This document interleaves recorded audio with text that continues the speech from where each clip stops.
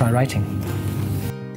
Yeah, I saw my ex-girlfriend on the subway in London walking past me with her new boyfriend who I didn't know existed, and we caught eyes and lived a lifetime in that moment, but we walked past each other and didn't do anything about it, and I went home and wrote a song, and it got me a house. I've chosen the air and helicopter rescue because I'm a pilot myself. My father's a helicopter pilot, and at the same time as that, my brother-in-law and others I know have had to be rescued by a helicopter when he and others have been injured.